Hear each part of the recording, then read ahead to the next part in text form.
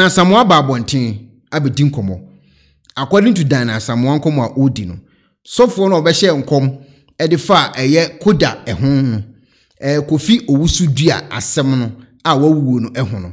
Dan Asamoah eche se obi anyehwe nkyere. Wo se Dan Asamoah so your spirit sa awo. Ope spiritual nsensem na ye evangelist we. So wo se Dan Asamoah timi a confirm say obi anyehwe nkyere so for no. Tie komo am no beti you. Dan Asamoah no kwa no bompa spirit ana yi evangelist ne sa no mane o ma no. Ono kura no etimi aka asisu se obi anyihwe nkyere sofo no oboa na guy ne yare dada na obi na aka amanate enti de me kan ti de me kan kire obi anyihwe nkyere wo de omo kan nyina ya de o mate ebesi enye spirit bi na akoyi akire obi a pali odashi ene be hye nkom eletu wo se KODA ebewu na ho ahwan na ho ahwan sister Diana tena ase no se masa ye ntena ase man kasa kasa sa Diana cheche na adwena che sister yi. Sister Diana nsem o kan ifu adwen kire bra emu da ho ana emu da ho. Te epese wo mo fa ho di nya favor di jije animu nyam. Sa niema no enye. Enye kura.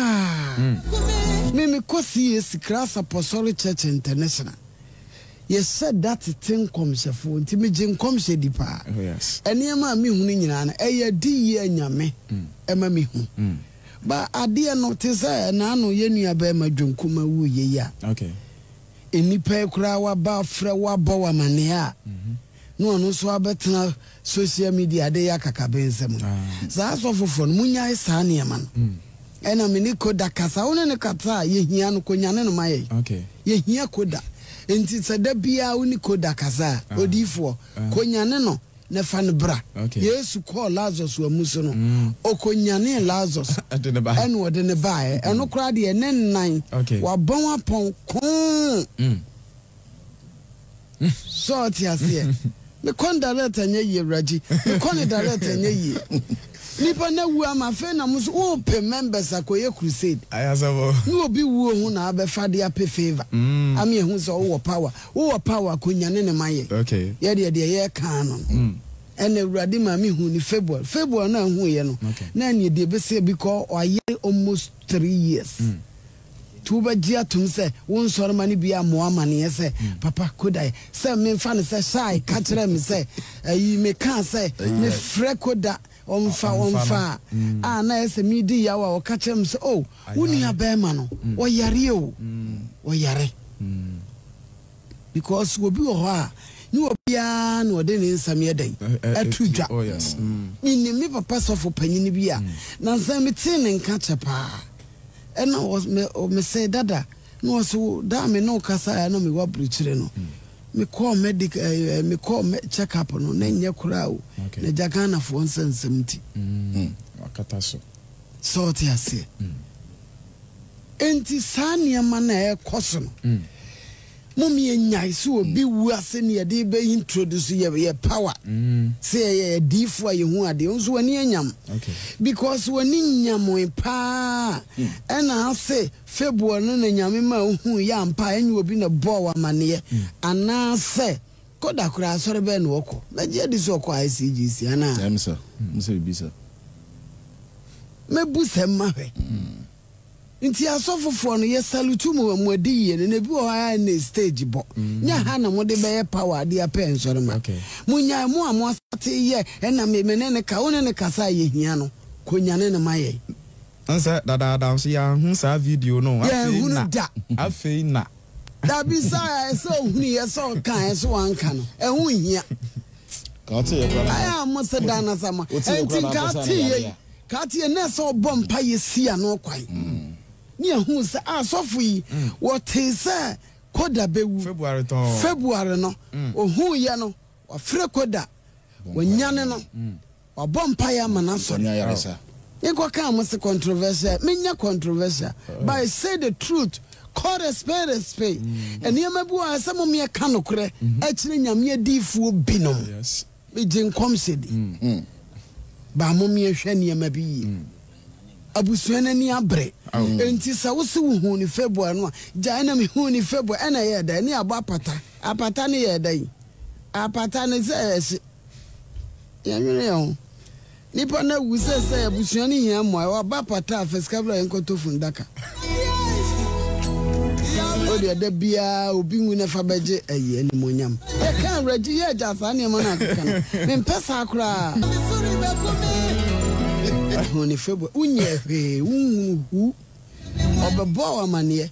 Ada yanti ya na dwonkuma de esa ne yire na CPN sita. Anyere ne ho anye board. Amakasa me ni me kunu nyina afrew. Wunim sana me kunu yare a. Kebesinne. Kenipa de jeje ayi kakra ye bedi enti. Kebesinne. Eho anu oba ne sese me kunu me wura ho sa me wura me kasa. Okay. Okasa ya na fine. Enti we megina makasa na je fine. Na Dana Asamoah de make no. Is it not true? Is it not true? It is true. Put your hands together. Free no nyina madwasa. Adene de wonim no kura no na so obi chia no pese odi fefe mu a. Na wa ma na hu se masa sofo ade an aka no obowa. Wonim pefe KODA ya de no wonim.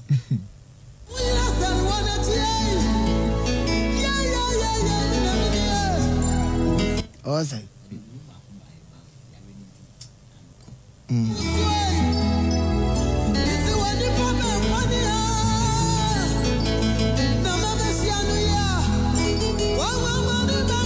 Sunsumu bia ena aye de fa ho sunsumu. Oh yeah de fa ho de da bi obi ayi ase na mo de ye crusade paniama. Members na wo ka kire mo nyina obowa wonye powerful bia na ne anyam.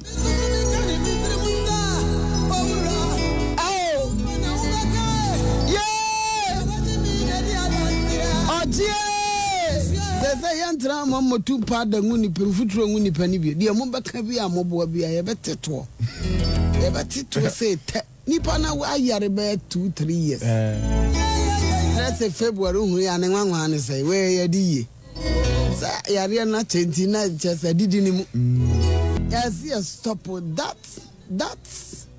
that man nonsense thing must be stopped. If you're rare prophet, say we edifo ampa. If you see somebody's taking dead, you need to pray to somebody to stop that death. You need to stop that death to stop somebody's life. As I said, and somebody's granted strength. Na afi man nipa ne nya ahode. Put your hands together. 2-3 years. Nesu wu February. Ne nwanwa ya no ntia ya nyame na yi kire wada. What ade no so for me so boa. Obo. Okay, di Dana Asamoah se obowa. Wate. Eno de aba be hyenkom. Intinese nyame nko ana me enyame nko ana me mfo asa nkwase ankom sisi so ate mpa na me boy say erade emenye sika bi akere betwe nkwase amanso ka mo che be kire mo Ghana ho na le be che wa hye menua bi ana mebuhyen libi wonkom zezi ka wa obe nu hu wo spirit ho no spirit kwani be yi kire wo physical ka ha obesi a kire wo nsemu no wo be kire mu afere wo kire mu anu abre you go explain no evidence the Dana Asamoah be kasa o si so fo no boa obi anyi hwe nkire no. Hello ebusiafo so wo pesifita asracha odofo de and the nafa ho kodom unique laser whitening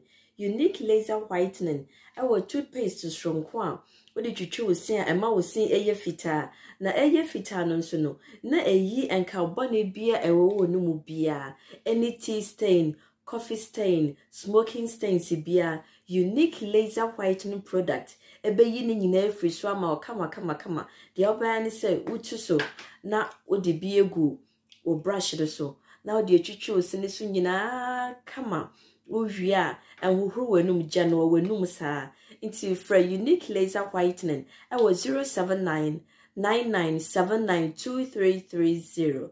Unique laser whitening. Or say Muni ses. Pennyfo se bibiro wi asenti ne da ne atopnum na ne pabone fonti e wo se wo bambo hu hia na ne papa mu de Pro Technologies ana me kan fama wo ane Pro Technologies. We are specialized in both sales and installation of CCTV cameras. Yeton esa install CCTV cameras in the South Ghana and NASA brochure na ufi Ghana. Now person CCTV camera installation. We need Pro Technologies and in South. We get CCTV camera installation, electric fence, automated gate, access control, video doorbell, and intercom, and satellite TV, home theater. So upe biato, and wato, and person be install them out. Pro Technologies and our software. Na shenenso. Say fidye nyina fra America brochime ndi send papam na opedia man nwene ho na ne bo anso da form make sure you know the web brochime mu ha ene e branch e wo Ghana ye ni mo bra wo bre nti sika fa yensem se fa nya japade ma wo Ghana wo da na ne tenese yes general construction so web brochire na peso si fi o Ghana e dan plan bi o peso si se wa sha se dada ana afi na peso si